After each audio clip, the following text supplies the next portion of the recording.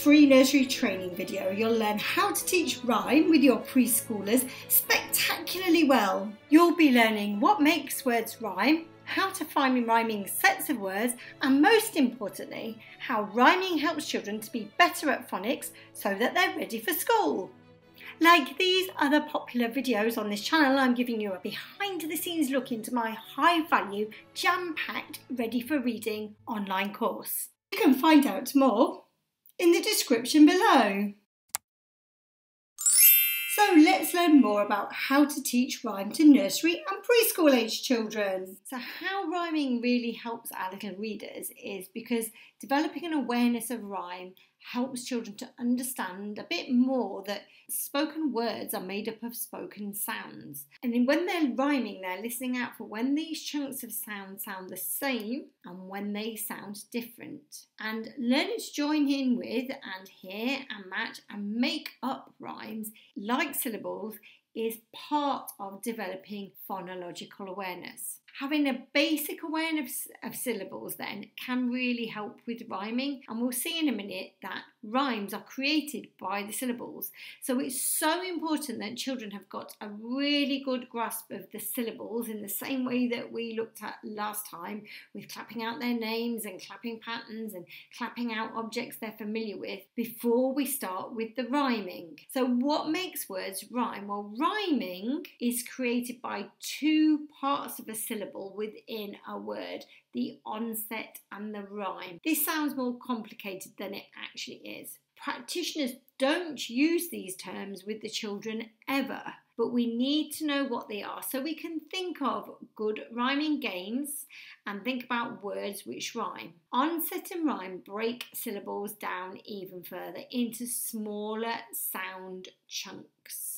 For example, you've got an onset and a rhyme. The onset is the initial consonant or group of consonants in a syllable.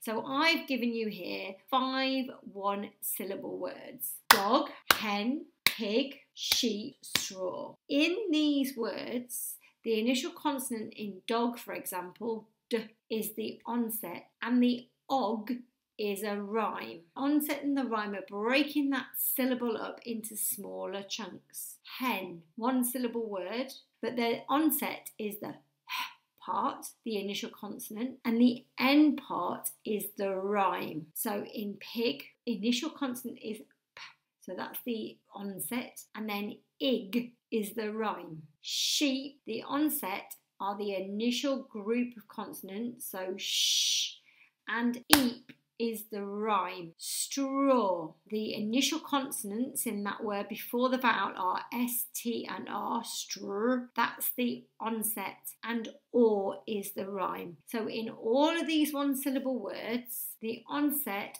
is the consonant or group of consonants before the vowel. They're the onset. And remember, the vowels are A, E, I, O and U. So whatever consonants in that syllable come before the vowel, they're the onset.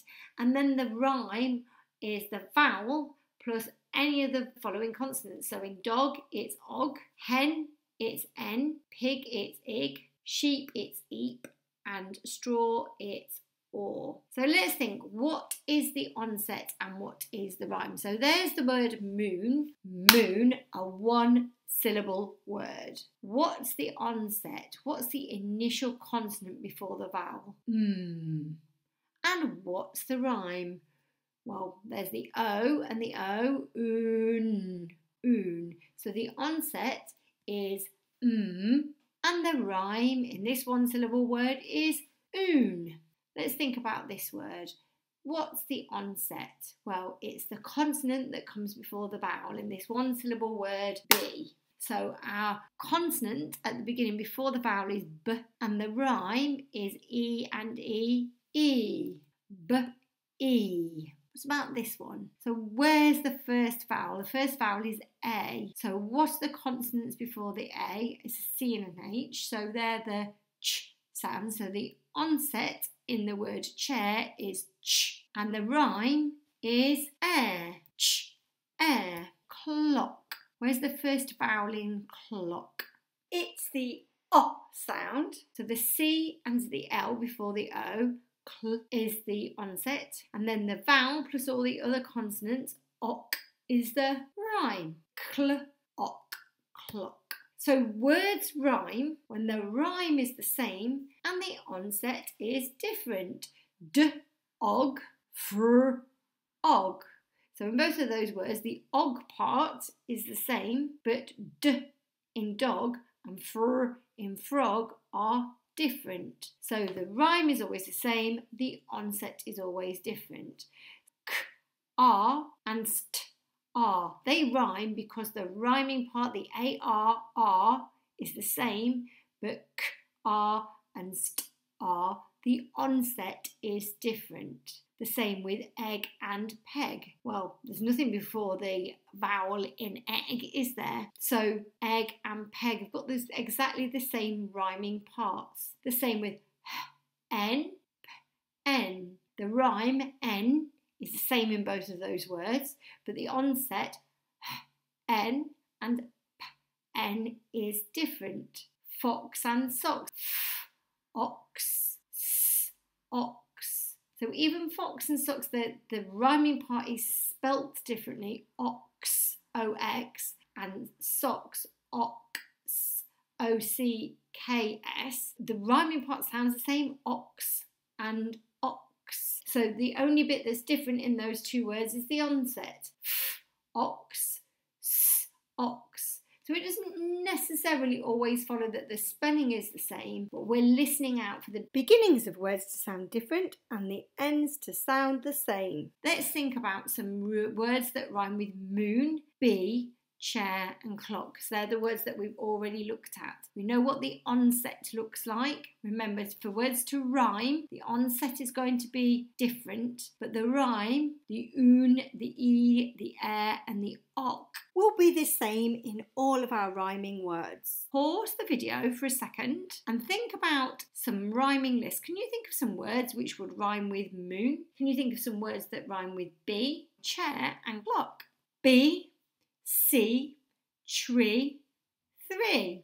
We might already in our heads know that these rhyme, but look at those words really carefully. You can see the rhyme is the same, but the consonants at the beginning of those words, the onset is different. So we're starting to pull apart words for similarities and differences in parts of words, in chunks of sound. Clock, sock, rock and lock. You can see in these words, all the consonants, the onset is different. Cl, s, r, l. But the ok is exactly the same in all of those words. Moon, spoon, baboon, balloon. So in all of these words, moon and spoon, you can see the oon and the rhyme is the same, but the onset, the consonants at the beginning are different. Baboon and balloon are a little bit different because they're two-syllable words.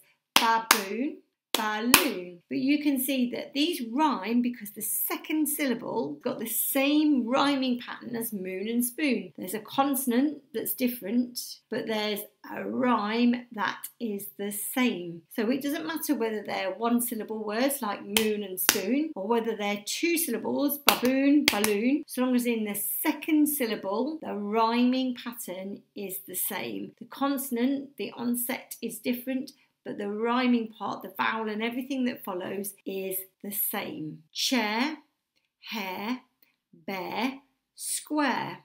Now this is a good example that although these words are written differently, the air sound sounds the same. Ch, air, h, air, b, air, squ, air. So the air sound might be spelt differently, but it sounds exactly the same, which means that the vowel and everything that follows the rhyme is going to be the same in all of those words. But the consonants at the beginning, the onset, is different in all of those words. So there you have it, a free How to Teach Rhyme training to share with anybody who's working with 2, 3, and 4-year-olds. Remember, this free training is only the start. With over 5 hours of training videos, heaps of new ideas and tons of top tips, this high value ready for reading course answers all of the questions preschool practitioners just like you have about getting your children ready for phonics when they start school. And if this free How to Teach Rhyme training has been useful, don't forget to give it a quick thumbs up, subscribe and click the bell to be notified for more videos just like this one. And let us know how you got on. We'd love to hear from you. See you soon.